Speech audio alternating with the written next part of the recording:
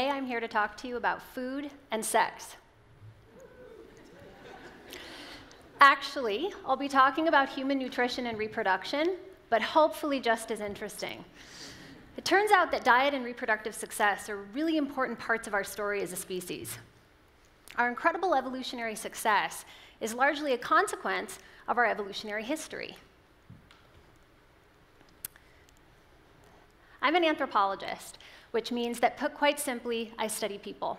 I study human beings all around the world, past and present. And I'm a behavioral ecologist, which means that I'm particularly interested in looking at the ways in which human behaviors evolved in response to ecological pressures. So this means that my work crosses many different disciplines: anatomy, biology, medicine, nutrition, neurology, even microbiology. What I do focuses on the intersection between diet, reproduction, and behavior in the context of human evolution. And my work revolves around the ways in which human mothers are unique. Women are strikingly different than their great ape counterparts in a number of ways. We have a late age at first birth, comparatively, and we have a short interbirth interval, which means in the absence of birth control, the amount of time we take in between births. We also wean our infants comparatively early, and we give birth to dependent children. They rely on us for an extended period of time. So what this means when you put it all together is that human mothers have an incredibly difficult task, one that isn't faced by any other animal on the planet, right? So we give birth to these very large-brained, helpless infants who rely on us for long periods of time, and our short interbirth interval means that we resume ovulation more quickly. So this means that moms can essentially stack their kids, right? You can have an unweaned infant, a 2-year-old, a 5-year-old, and a 7-year-old, all reliant upon you for an extended period of time. So how do moms do it? How do moms accomplish this Herculean task? And how did our ancestors do it? These were the questions that I set out to answer over 10 years ago when I was in graduate school. I wanted to sort out how diet composition and reproduction in our evolutionary past might have mapped onto changes in social behavior and child-rearing patterns. So this took me to the shores of Lake Eyasi in northern Tanzania, East Africa, where I met and began working with a group of foragers, or hunter-gatherers, called the Hadza. The Hadza are unique, not because they're a Stone Age population. They're just as modern and contemporary as you and me, but because they live a life in the absence of agriculture and in the absence of permanent dwellings, which is much like the lives that our ancestors lived over 95% of human evolutionary history. So this made them an important place to start asking these questions about how reproduction and diet can influence social behavior and child-rearing.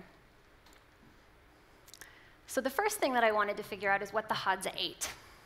So diet composition is really important, and diet is related to all of the rest of my questions, because quintessentially human behaviors, kind of watershed moments in human evolutionary history, have been linked to diet composition. Things like pair bonding, family structure, tool making, cooperation, even our increased longevity, our long lives, have all been in some way linked with diet.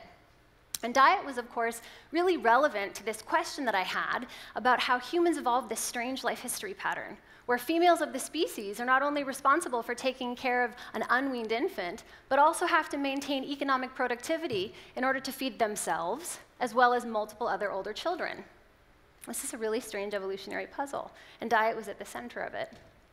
And what I found during this time, after working with the Hadza, is that they have an incredibly well-balanced diet. Like all other subtropical foraging populations, the Hadza eat a really well-balanced seasonal diet that contains all sorts of fruits, nuts, seeds, legumes, tubers, meat, and honey. And I also found out that there are incredible sex differences in diet composition. So men and women target different foods. So I first went to Tanzania in the summer of 2004 in order to start asking these questions. And this was a big question for me, right? I had to follow my questions into the field. So this California native who had happily lived her entire life in the suburbs, happily, never camped, once, found myself living in Tanzania, East Africa, amongst a population who hunts their game animals with poison-tipped arrows, and where women dig up to 2 or 3 feet in the ground in order to extract their daily supply of vegetables. Thankfully, the Hadza took great care of me. So good, in fact, that I've been returning every year, almost, sometimes twice a year, for 12 years. I keep going back. And it's because diet is related to all of these things, right? So when I started looking at sex differences in diet composition, I started coming across some really interesting and intriguing things. Turns out that men focus their foraging efforts on meat and honey, which makes up about 45% of the annual diet composition, the rest coming from plant foods, right? Surprise number one. And they target the honey from both stinging and stingless bees. And they target the hives of the African killer bee with the assistance of a bird called the honey guide bird, aptly named indicator indicator, right? This will make more sense in a moment, right, why this is a perfect name. So the honey guide bird calls down to the Hadza honey hunter, chatters down to him, the honey hunter whistles back, and they communicate back and forth through a series of chatters and whistles until the bird leads the honey hunter to the hive. Once he finds the tree, which is housing the beehive, he hammers pegs into the hive, climbs up. Sometimes the hive is located 20 to 30 feet in the air. Once he's there, he smokes the hive in order to pacify the bees. He retrieves his prize of honeycomb, and if the honey guide bird is lucky, it will get access to some of the scraps, the wax in some of the bees. More often than not, however, Hadza men like to leave the bird hungry. They like to leave it a little hungry in order to incentivize it to lead him to a hive in the future. Okay? It turns out that our sweet tooth has deep evolutionary roots, and that honey and larvae were critically important foods in our evolutionary past. Some of our oldest rock art depicts figures smoking out beehives. And it's not just kid food. Hadza men, women, and children alike rank honey as their #1 preferred food item. And we can't forget about the kids. They're an incredibly important part of the story. Hadza kids are very industrious. Many of them, by the time they're 5, can collect up to half of their own daily nutritional requirements. So while Hadza men focus on meat and honey, and children focus on anything they can reliably collect, from berries to fruits to tubers to small game animals, women target plant foods. Women forage in groups, and they tend to focus on underground storage organs, tubers, which act as food and water reserves for the plant. And they can be sometimes buried 2 to 3 feet underground. They're a staple of the Hadza diet. They're available year-round. When they're not available, women focus on other foods. They focus a lot on fruits and berry species, many different types. One particular fruit they focus collection on is called the baobab fruit. You may have heard of it. The baobab fruit is quickly becoming the new American superfruit sensation.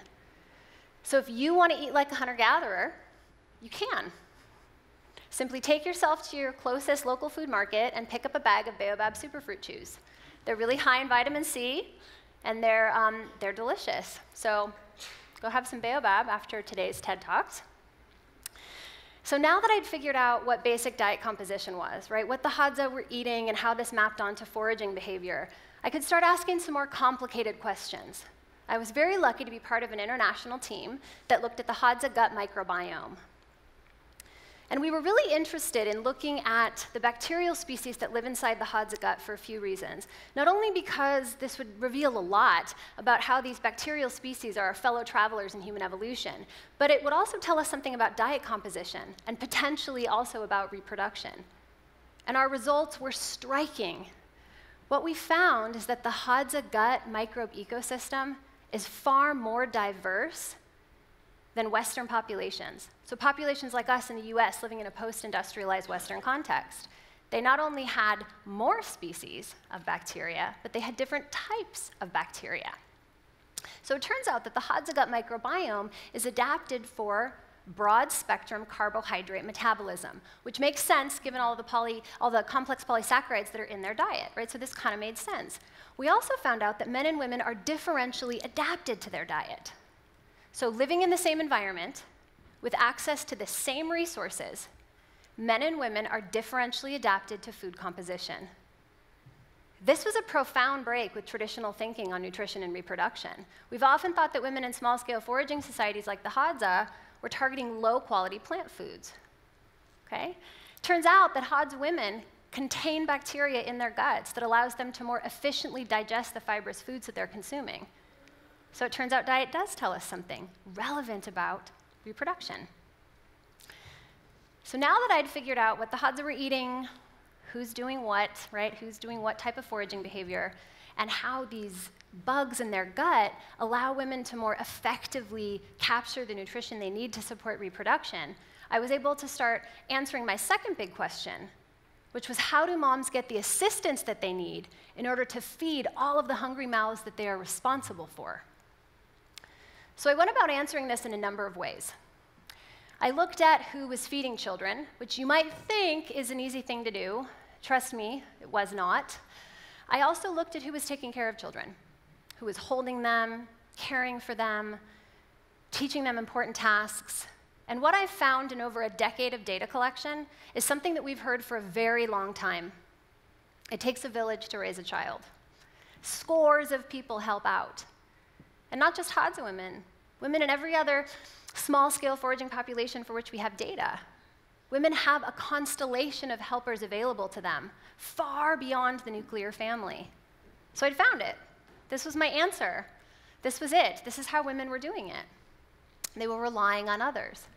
And during the Paleolithic, environments like Lake Eyasi, where the Hadza live, early members of our genus, early female members of our genus would have had to rely on others, not only in order to survive, but to flourish. Approximately 2.5 million years ago, our genus Homo, evolved. And we now know that climatic shifts opened up new resources to our ancestors. And they started targeting these new high-quality foods, much like the wild foods in the Hadza diet that I studied, meat, tubers, and honey. And we know that these changes in our evolutionary past mapped onto changes in our neural anatomy when our brains expanded. And we know that this was largely tethered to these high-quality food items. And we know that our ancestors were eating these foods because their anatomy began reflecting that shift. Smaller teeth and smaller guts designed to eat a generalized diet composed of high-quality foods. We have enjoyed remarkable biological success as a species. We occupy every corner of the globe, from desert environments to the Arctic. Our ability to capture nutrition from a wide variety of resources and eat a generalized diet, coupled with our ability to cooperate, may be the true hallmarks of human evolution. Our evolutionary legacy is to help rear one another's children. Pleistocene moms didn't do it alone. They relied on a lot of other people, their partners, their mothers, their sisters, their friends, unrelated members of the community, just like we do today. And this assistance comes in all different shapes and sizes, from nannies to childcare providers to playgroups to friends, grandparents, teachers, even sports teams coaches. All of this community investment, all of it, has deep evolutionary roots. Thank you.